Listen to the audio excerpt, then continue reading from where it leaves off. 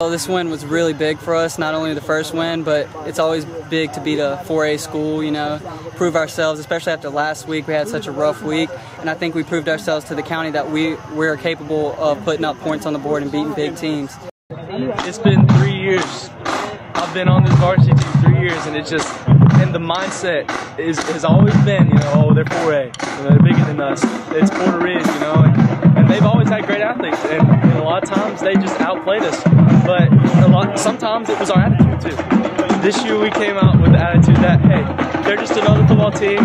We've got athletes too, and you know, it's a different year, man. It's just a different year. The attitude is different. You're down 20-0 in the first half. I hear you talking to your line, saying, you know, don't give up. We got to rally now. You guys never hung your heads. Well, we knew coming into the week that we were going to face adversity, and that's what we talked about all week, was facing the adversity and conquering the adversity. You know, that's something we struggled with last year. They got on us, like, I think it was like 21-0, just like it was this year. And I think that's how Coach Massey's really changed us, is, you know, this year we were ready to respond. And we always talk about it, all the leaders do, about how since our freshman year we've run extra sprints after practice, and we call it Porter Ridge period.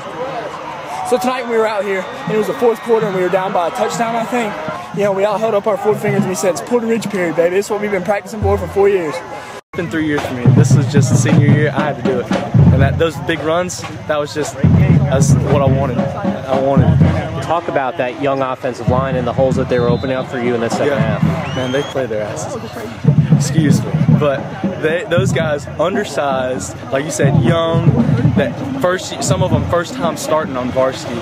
And they have busted their butts with Coach Nagpaw, and they have learned the stuff, gotten in shape, and even with their size, just learned techniques. And they're open, like you said, they're opening those holes for me, and giving me room to run, and giving Cam plenty of time to throw against bigger defensive linemen, stronger defensive linemen.